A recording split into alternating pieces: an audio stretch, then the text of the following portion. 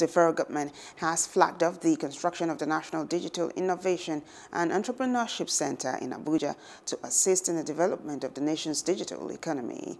The Minister of Communications and Digital Economy, Issa Pantami, explained that for the country to develop its indigenous digital economy, the nation must first develop its digital innovation and entrepreneurship, and that is the reason for the establishment of the center.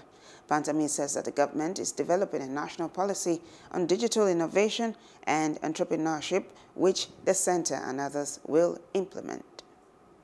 Without promoting our indigenous digital innovation on one hand, and also promoting our indigenous digital entrepreneurship on the other, nothing can be achieved in terms of developing our indigenous digital economy in Nigeria.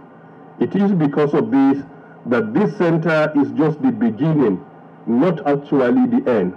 For you to be innovative, you need to have both invention and entrepreneurship in general.